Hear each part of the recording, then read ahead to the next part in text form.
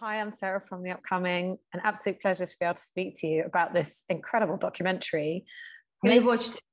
Yes, I've watched it. It's quite, it's so gripping. It's almost, when a documentary can seem more like fiction than a thriller or, a fictional story. It's, one thing after the other. And also perhaps Russia, like I've never seen it.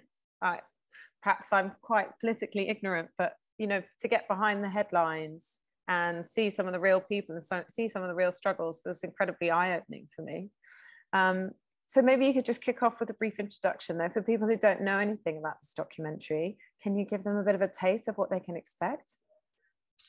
You're absolutely right when you said that. It's a story of real people. We don't know what's going on behind the news. Yes, we hear news, but we don't know what's going on the backstage of news production.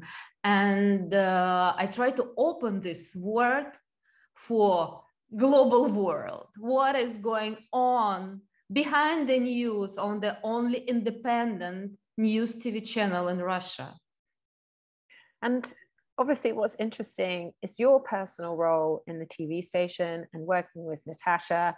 And, you kind of sort of were more involved and less involved at different periods of time. So I wondered, at what point did you decide to make this documentary? And why did you think it was so important to tell this story now?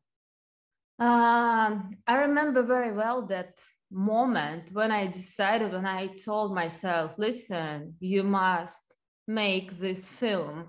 It was May 2019. I met Natasha and she looked awful. She was kind of in depression, which is very unusual for her. And, her eyes were kind of pale. And she said, I don't want to go to work anymore.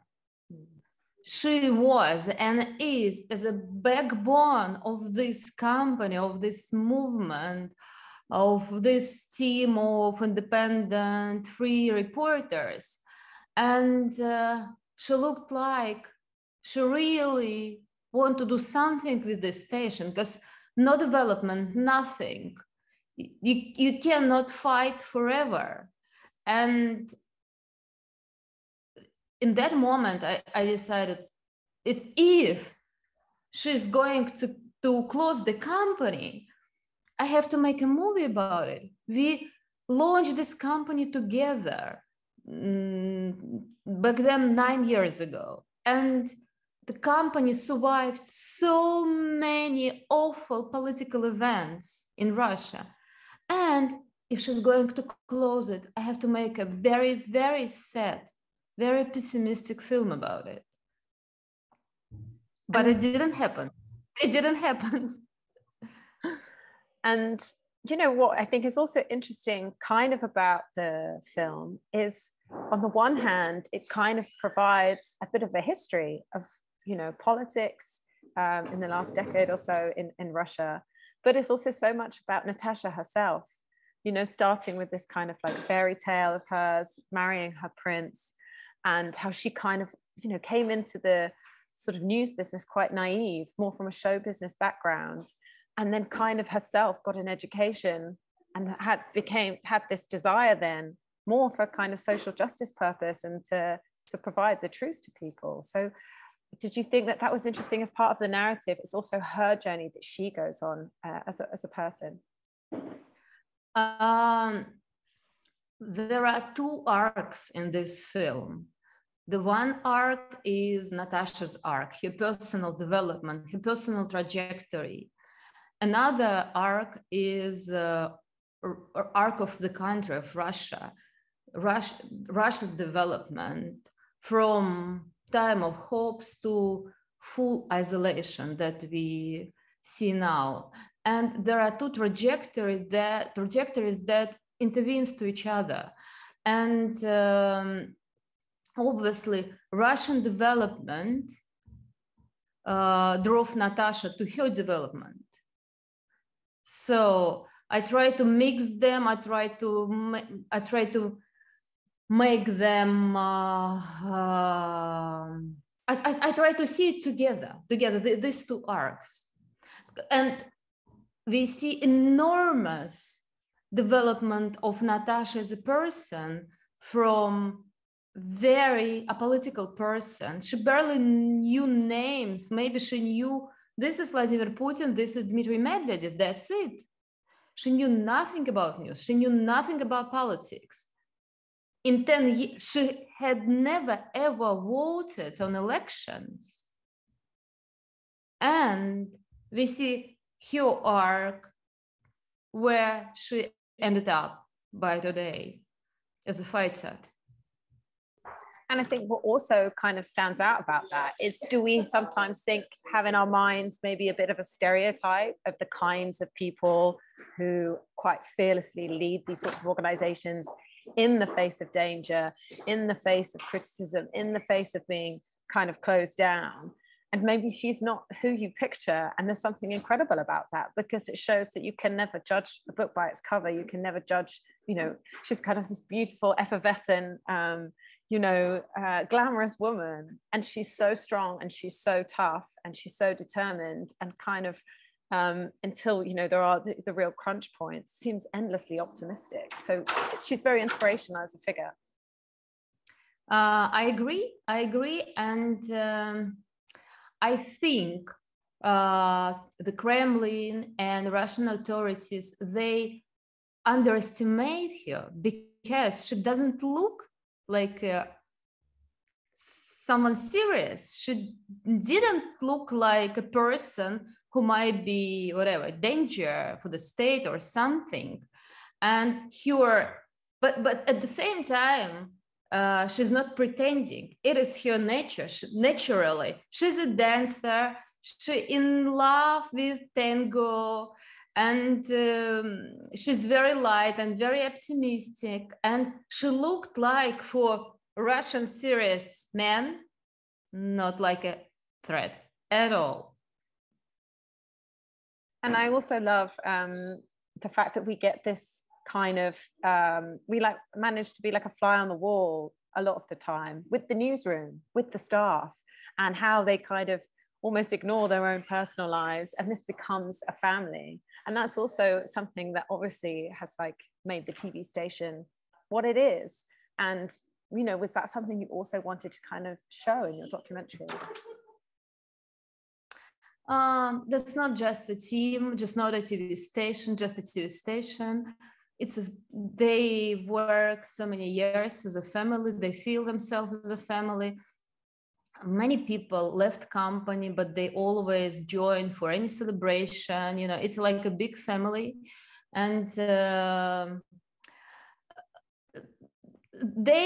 sometimes we discuss that they're kind of cult or sect, but in a positive way, because they are united around very positive idea, around very important values.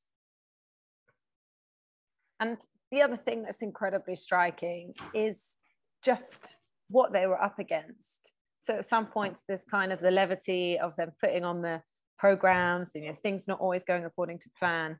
And then at other moments, we really see the risk, when some of the reporters are basically in a war zone. The quote, that made the title of the movie, "Fuck this job," they were really putting themselves in the line of fire. So, is it again inspirational to see that some people will go that far for their job, and they saw this as that important that they'd even put themselves in danger? And what was that like for you also making this documentary? Have you feared for your own safety, or have you faced any repercussions from also telling the truth of their story? Oh, that's so hard question, especially now, because it was absolutely awful night, because last night Vladimir Putin announced that so Russian army is in Ukraine territory now. So, and You know, I don't know how, but I don't know what to say. I don't know what to say, you know, just they cannot feel safe, you know.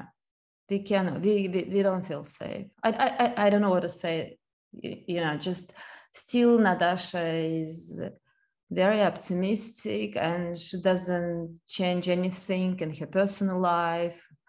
And I talked to her this morning because we discussed what happened last night. And no, Dozhd is on live. They're working, you know, but you never know. I don't know what to say. But I guess in that sense, your documentary seems more timely than ever because of, you know, these events are still unfolding as we speak. You know, there's just seen on my phone an announcement from Boris Johnson responding to what's going on. So if anything, it kind of makes your work even more urgent. And in that sense, what do you hope people will take away from watching the film? You know, Ukraine topic is one of the main backbones of the film. And obviously, in terms of the moment, I mean, audience will find out how it was, how it started in 2014. I gave very clear picture of the beginning of this war and how we saw this war in 2014 from a newsroom in Moscow. And I think it will give more solid picture to the British audience, that's for sure. Another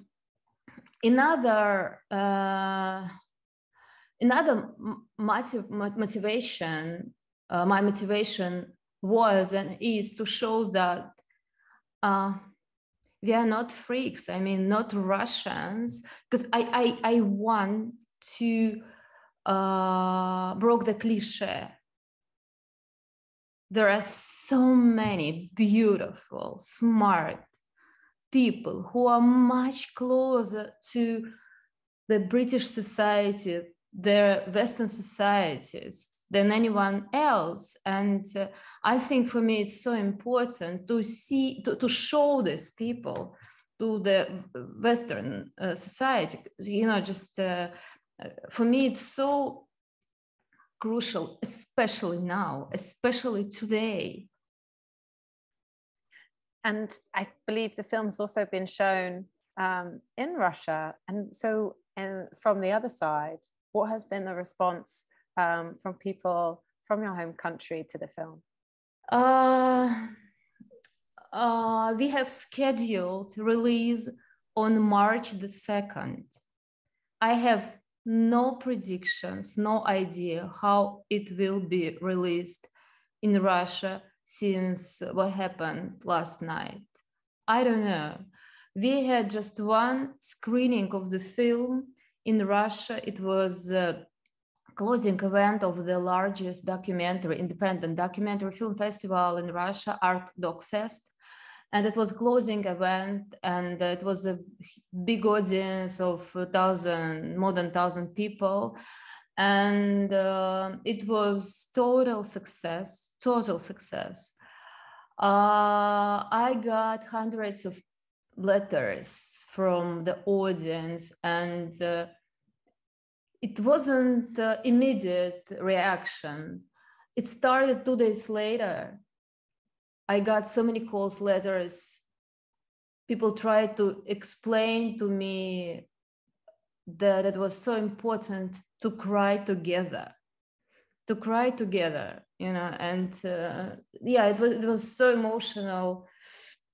2 days I couldn't wake up because of this emotional wave. So how it's gonna be from March the 2nd next week, I have no idea. I do worry. I don't know. And you know, I don't know if you know that this film will be released on BBC Storyville as well. In on March 9th, so into less than in 2 weeks. So it's so timely. Yeah. And do you feel optimism for the future, you know, as we sit here today? I don't. Natasha does. I don't. And I wondered if there's also kind of a message in the film, or at least a resonance, that of course this is focused on Russia, but the fact of the way it also provides a study in, you know, truth-telling, honesty, and the impact of the media in how people view politics, view their lives, and the importance of truth. You know, if we think of the Trump era in the US and how it can run through everything. So there's also a wider message to the film that's not just about Russia. Of course, you know, I started this film in 2019. Do you remember that time? Trump was at White House and fake news, it was the most kind of popular words and is, unfortunately. And yes, of course, I thought it's a global story. It's a global story. It's about price independent journalists pay for their job. It's about how essential is to deliver true stories. Yeah, it's absolutely global issue. It's from my point of view. And you know, the interesting thing is we were on Doc NYC documentary competition, the largest documentary film festival of the United States. And so many people reached me out after the screening saying, it's a story about us. It's a story about us. I thought, oh my God, you don't know what you're talking about. But many people told me it's about us.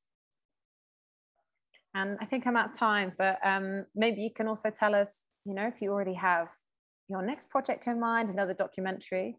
And I also wondered if, you know, do you see that actually now is a really great time for female filmmakers, and particularly in documentary making? I feel like I'm doing lots of interviews and it feels like maybe something that used to be a bit of a male dominated genre is really opening up, and what you think female storytellers can bring to our screens.